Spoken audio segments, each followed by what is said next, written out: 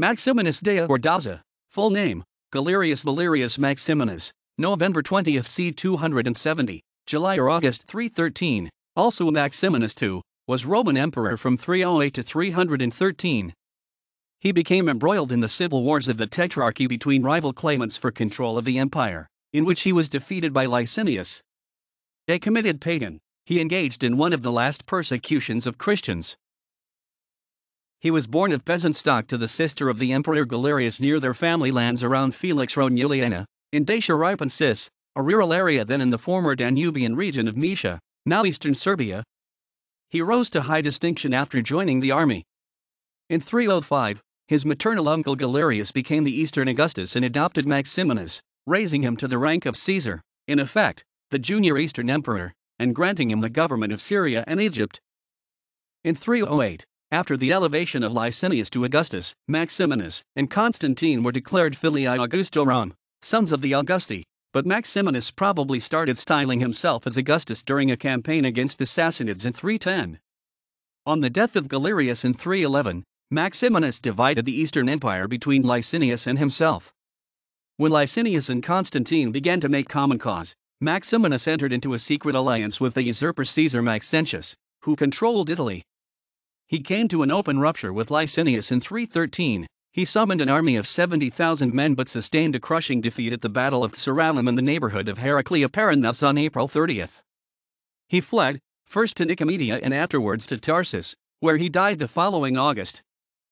Maximinus has a bad name in Christian annals for renewing their persecution after the publication of the Edict of Toleration by Galerius, acting in response to the demands of various urban authorities asking to expel Christians.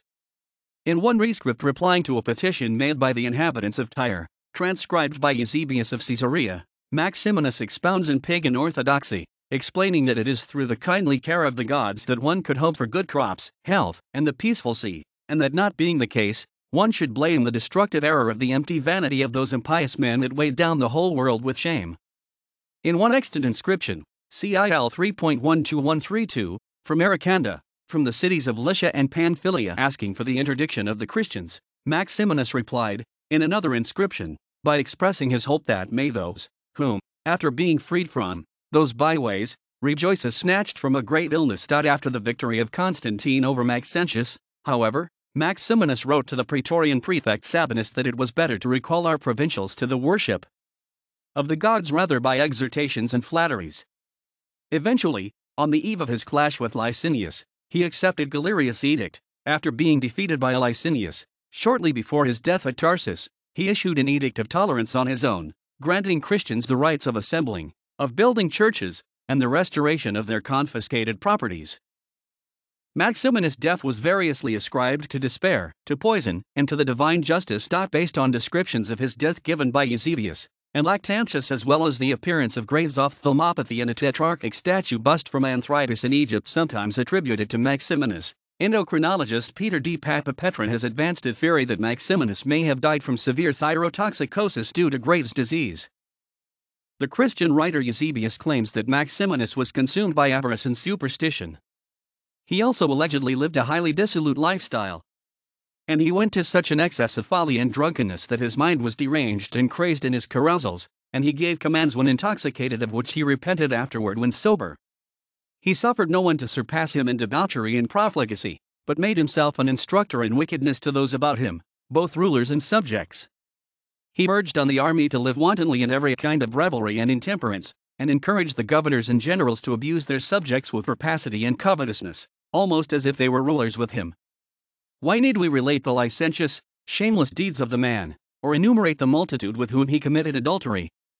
For he could not pass through a city without continually corrupting women and ravishing virgins. According to Eusebius, only Christians resisted him. For the men endured fire and sword and crucifixion and wild beasts and the depths of the sea, and cutting off of limbs, and burnings, and pricking and digging out of eyes, and mutilations of the entire body, and besides these, hunger and mines and bonds. In all they showed patience in behalf of religion rather than transfer to idols the reverence due to God. And the women were not less manly than the men in behalf of the teaching of the divine word, as they endured conflicts with the men, and bore away equal prizes of virtue. And when they were dragged away for corrupt purposes, they surrendered their lives to death rather than their bodies to impurity. He refers to one highborn Christian woman who rejected his advances. He exiled her and seized all of her wealth and assets. Eusebius does not give the girl a name, but Tyrannius Rufinus calls her Dorothea, and writes that she fled to Arabia.